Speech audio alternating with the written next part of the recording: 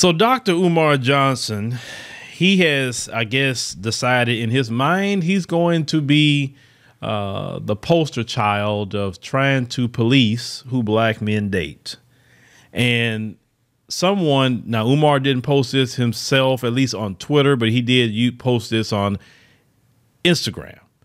And as you can see here, he says, I just learned that Snow Bunny fraternity member Shannon Sharpe got smoked for black folk who don't approve of interracial marriage.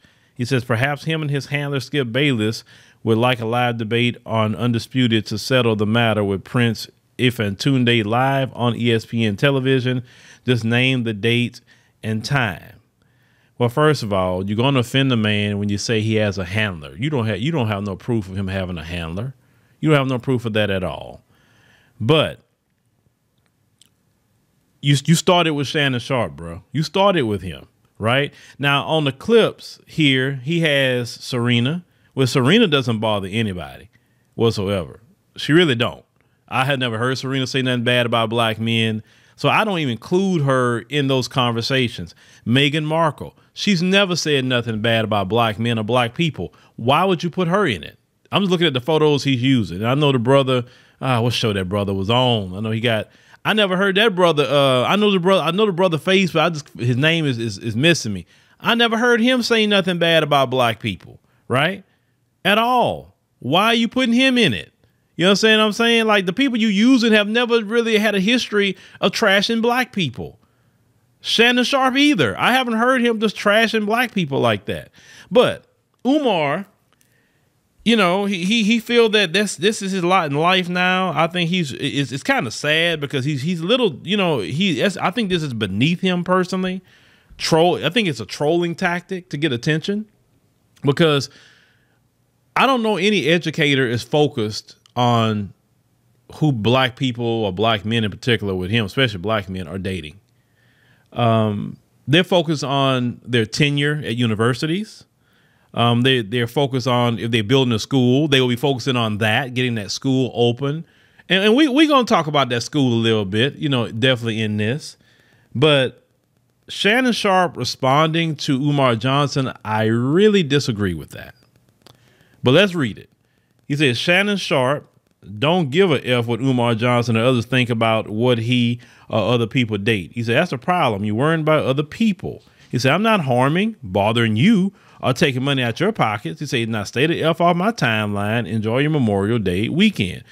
Shannon, you shouldn't have responded like that at all to Umar Johnson, because if this is how it comes across, you respond to it in that manner, then this is what they tell you. Well, why did that bother you so much what he said? See, you're not going to win for losing, bro. It's best for you just not to respond to it, because you have too big of a platform to be responding to Umar Johnson. Literally, he's trying to get clout off of that. I'm peeping the game. He's trying to get clout and trying to get money off of black women, okay, that peddles that, right? Now, he said that's a problem. You worried about other people. He has no choice but to worry about you, because let's call it what it is.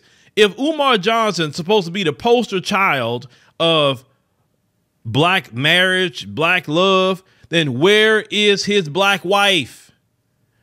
Umar Johnson don't have no excuse, because he travels all over America. He's been in many African countries. He's been in the Caribbean. He's had more exposure to black women that the normal man really don't have. Umar's like a traveling preacher. Okay. He's everywhere. So where is it his black wife at? That's the question. How is it that you going to be the one attacking everybody? And where is your black spouse? Where is your black woman and your 7 or 8 kids in a home that you provide, Umar? Where they at? How you all day sitting? If you would take the same energy and time worrying about so-called Snow Bunny fraternity members and focus on getting you a black woman, but the black woman that you did get, that people found out about it, you went and got a doggone stripper. 2015. And I had interviewed the stripper back then. And you no different than any other dude out here that's trying to chase loose women and whoring. You're no different. You know, it's nothing but a hustle. That's how I look at that, right? Shannon Sharpe I've seen that he has black children. So obviously he had relationships with black women, obviously, to have his grown daughter's black. Matter of fact, I've seen him with Nicole Murphy. You know, she's a black woman. Joy Taylor, isn't she half black? I think she is, or something. She's not white, but they have people, you know, out here like Umar. And then Umar made a response also when people was getting at him about Bronny, right?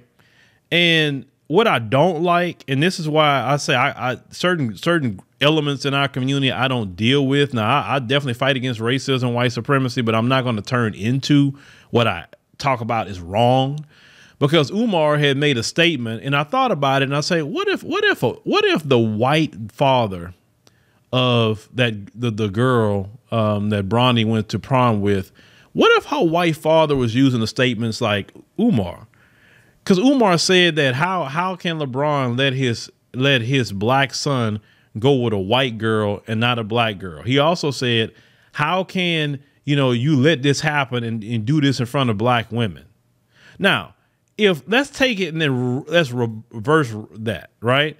Let's say the white father of the girl that Bronny went to prom with said that why is it that his daughter let's not even use the father. Let me use somebody else. Let's say somebody like Jordan Peterson. That's somebody known in the white community.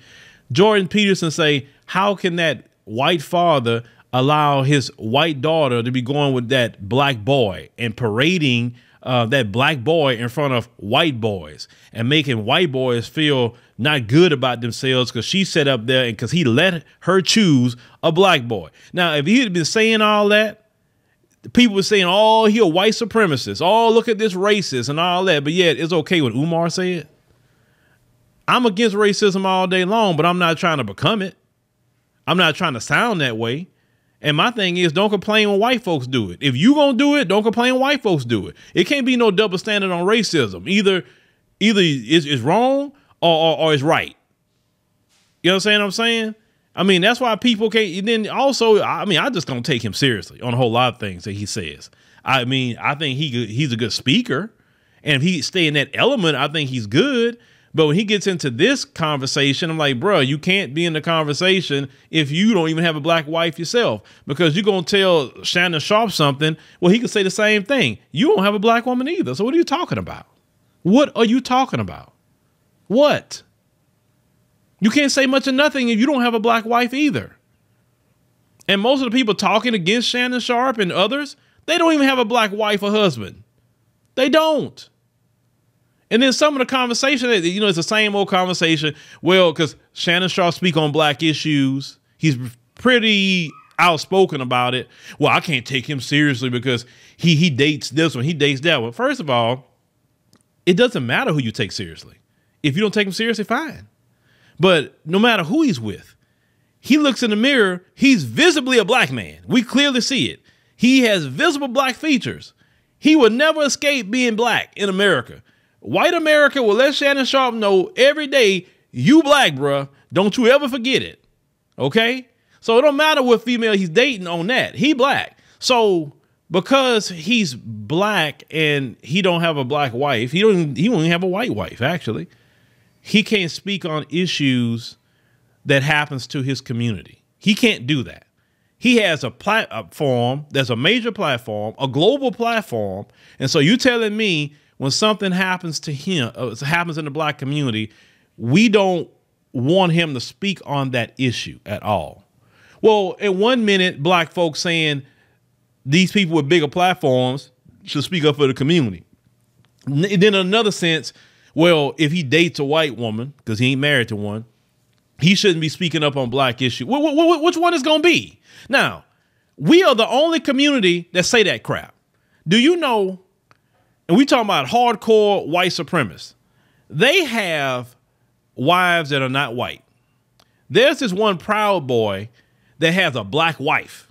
I forgot the guy's name. He have a whole black wife and children. And he and the Proud Boys. They got white supremacists that have Asian wives, and they ain't part of the white supremacist groups. Hispanic wives, and visibly, we talking about brown, dark brown skinned Hispanic wives. Some of them have, And they still in the white supremacist groups. Because see, the white supremacist, how he feel is you dominate. As long as you don't take on their ideology and they take on yours, you dominating that other culture. You're conquering the women of other cultures. That's how the white supremacists think. This is why a white supremacist with a black wife can still be in the Proud Boys and talk about white supremacy.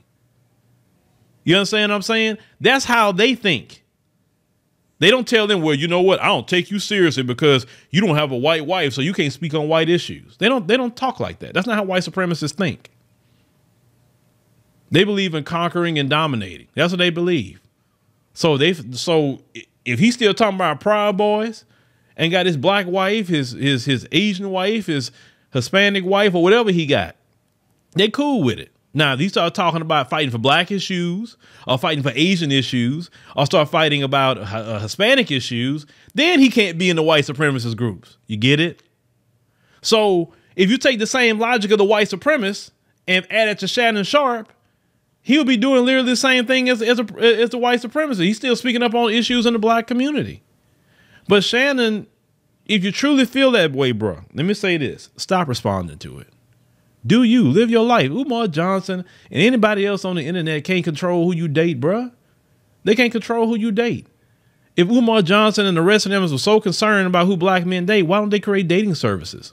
Why don't to hook up black people if they're so concerned about that? And people throughout the world, they just not focusing on that sort of thing. They really not. They're not focusing on that. We got way more to be doing in our community to be focusing on that. But like I said, when you got people with nothing but time and not really doing much with their time to be, productive, this is what they work on. This is what they work on. This is what they do. And then, like I said, we've been hearing this conversation like forever. You're not going to stop it. Black women that do it, you're not going to stop them either. You're not. So trying to shame them, you can't shame somebody into anything. You never shame somebody to date you. Why would you want to shame them to date you? If they don't want to date you, just leave them the hell alone. There's so many different brothers out here that want to be with sisters. There's so many sisters out here that won't be with black men. The ones that don't, for whatever the reason, leave them alone. Leave them alone. Leave them alone. There's millions upon millions of black people you could be dating. The majority of black people are with black people globally. Okay. The majority of black people marry black people globally. So it's no excuse for that. It's no excuse. Now, people like Umar Johnson and the rest of these people got nothing going on. They ain't got a freaking thing going on. That's why you sitting up here, listen, y'all talk about Cynthia G all day. Y'all talk about when she makes her series, Who They Choose. That's exactly what Umar's doing. Well, Umar, you biting Cynthia G? Not that's what you doing? You doing your version of Who They Really Choose? I mean, man, Umar, that's what you have lowered yourself to? Open up that doggone school. Let's talk about that school. You haven't opened up that school. You only have a virtual academy for that school. Why didn't you start a virtual academy? When they were going through that pandemic, everybody was doing virtual. You could have started that Frederick Douglass Marcus Garvey school virtually for black kids all over the country. And you ain't doing crap doing that. You're not. You're sitting in your car live streaming and talking about who they really choose. Come on, bro. Like, listen, I've been around a hot minute. Uncle Phil been around. I know who you. Some people don't know you, but I fully know you. I fully know where you come from. I know how you got started. I even know why people started supporting you about the school. People supported you about a freaking school, not know who somebody dating. And you never got a full answer about that doggone school. You never got an answer. Man, you trying to be what? You open up the school like the movie Top Gun? The first Top Gun came out 30 some odd years ago. It's going to take you 30 years to open up the school? Like, let's talk about that school. He never want to talk about that school. He never want to talk about that. Ask him about that school instead of who they really choose. Copying Cynthia G. But anyway, hey, Shannon, don't respond to these people, bro. You got way too big of a platform to be responding to people. Your friends and family that's around you, if they ask you some questions, cool, talk to them. Whatever answers they may have. I can tell you just from experience, bro. Don't talk to people that don't mean you no good. Don't. Your friends, family that love you and appreciate you, fine. whatever explanation you want to give to them. And your friends and family don't even ask you stupidity like that. They know you. They know who you are. They know your intentions. They know everything about you for the most part. You know what I'm saying? But yeah, it just, like I said, man, it's Umar really is actually too talented to relegate himself to trolling and copying Cynthia G. Talking about who they really choose.